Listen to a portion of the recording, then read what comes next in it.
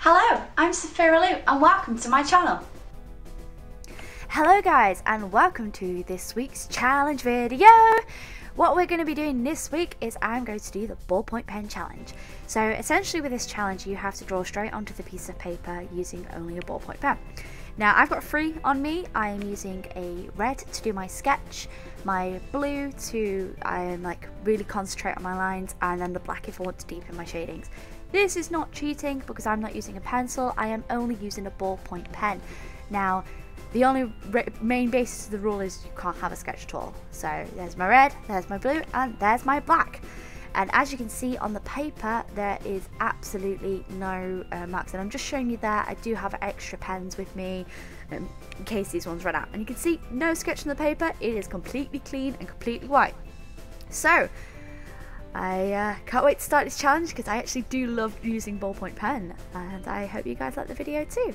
And we'll see you very shortly. Let's get this started. So you can see it's now starting to be sped up, and in the beginning I just wanted to explain a bit more about the challenge and the do's and don'ts. So with this I've had a little practice in my sketchbook just to get an idea of what I was looking for, and this whole piece ended up a lot darker than I was expecting.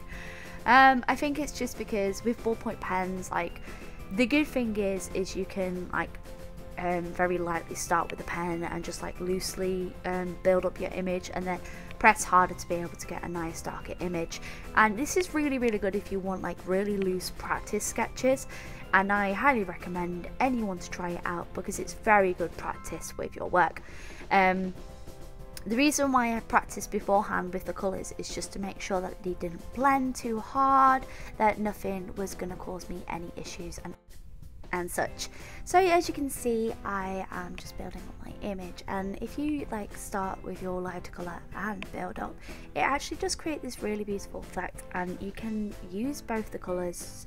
For my example, I use mainly my blue and my red in this instance. I didn't really use the black as much, apart from just to really deepen certain areas.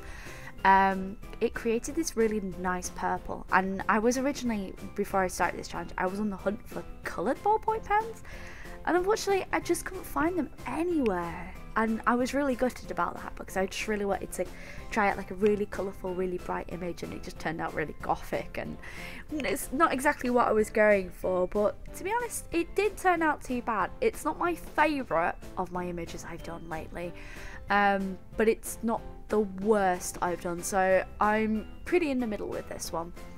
If you guys have ever tried out this challenge, and if you've ever let me know what you think about ballpoint pens. I mean, essentially they can be taken as a part of the cheap supply challenge, because all you're using is your simple white paper. In my instance, this is the same white card that I used from my cheap supply challenge, and these are the pens I bought. I bought a pack of 12 for 30p. So you can essentially see this as a part of your cheap supply challenge, but I would say that ballpoint pens are really good for really loose sketching and gesture work. So if you are thinking of trying that out in your sketchbook, I suppose the hardest thing you can think about with this is that once you've laid that mark down, you can't make and you've made a mistake, that seems to be it's there, it's irreplaceable, you can never change that. And I suppose that can be quite daunting, but at the same time it's good to see where your flaws lie. A lot of this, I noticed that my face in this picture was quite skewed, and quite a few of my proportions were off, and this is because usually when I'm sketching out, I will sketch out time and time again, and I will keep on trying to perfect it until I get the proportions somewhat in the way that I like it. But there are proportional issues with this, her hand is too small, her head is too big for her body, and this is mistakes that unfortunately once you've laid the marker down, the pen down, sorry, the biro, I'm getting confused there, once you've laid that down, you can't change that, and that can be quite scary. But at the same time, it's good to see where your mistakes lie and where you can improve on. So if you do want to try that out, I highly suggest you do, because it is a lot of fun, and it's very different from any other medium that you would usually try. So instead of picking up a pencil to sketch, try and sketch with just a cheap pen and just see what you can get out of it. And it is a lot of fun. Like, I can imagine, like, when I do it all the time. I used to do it all the time when I was at school. I used to doodle in my sketchbook and my notebooks, and in the back of all of my old school books there was just like loads of doodles in biro.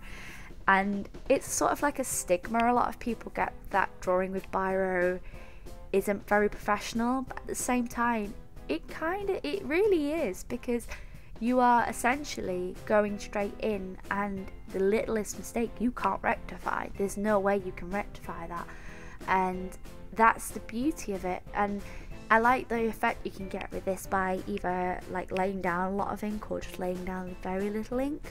Sorry, Bella got right in the way at this point.